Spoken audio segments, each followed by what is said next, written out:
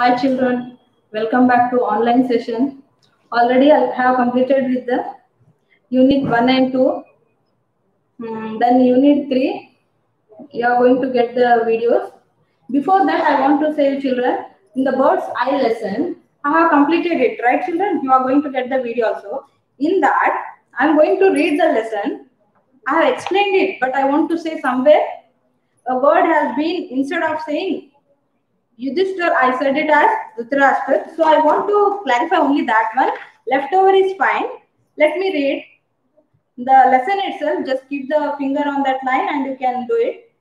Long ago, when the Pandavas and Kauravas were young boys, they learnt archery from Guru Dronacharya.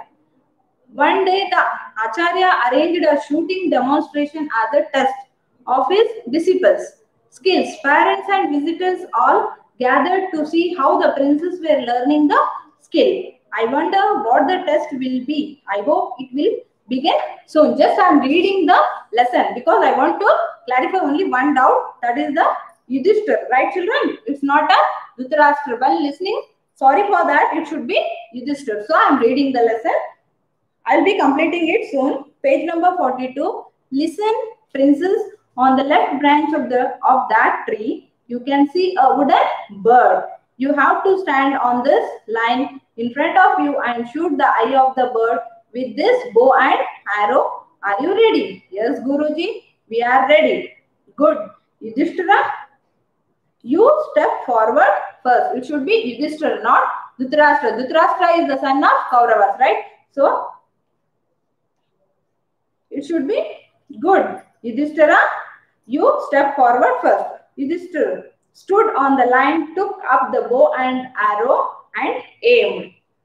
Yes, may I shoot? The Acharya scrutinized the position in which Yudhishthira was standing holding the bow. Yudhishthira, can you see me? Yes, teacher, I can see you clearly. Yudhishthira, put down the bow and go back. You can't hit the bird. Then it was Bhimsen's turn. He came forward, lifted up the bow and took aim. Bhim, can you see the visitors on either side? Yes, sir, I can see them all, though not very clearly. Bhim, go back. You can't shoot the bird. Bhimsen was puzzled, but he put down his bow and arrow and returned to his place. Next, Duryodhana came forward and took up the bow. He aimed at the bird and then turned towards the Acharya. Acharya, may I shoot? Don't. It will be waste of time. Go back to your place. One by one, all the princes came forward and prepared to shoot. The Acharya would ask them a question, listen to the answer and send them back. Everyone was surprised. The Acharya is very strict. He is not satisfied with anyone. Will even a single student be able to please him? At last, it was Arjuna's turn to aim. He came forward, stood at the line and fixed the arrow to the bow. Arjuna, are you ready to shoot? Do you see me? Yes, sir, I am ready also. Do you see me? No, sir. Do you see the tree and the branches on which the bird is placed? No, sir. Do you see the bird? No, sir. Arjuna, what do you see? I see the eye of the bird which has to be shot. Good, Arjuna, shoot. Arjuna pulled the string of the bow taut until it touched his ear and shot. The arrow flew forward in a straight line without wavering and hit the eye of the bird.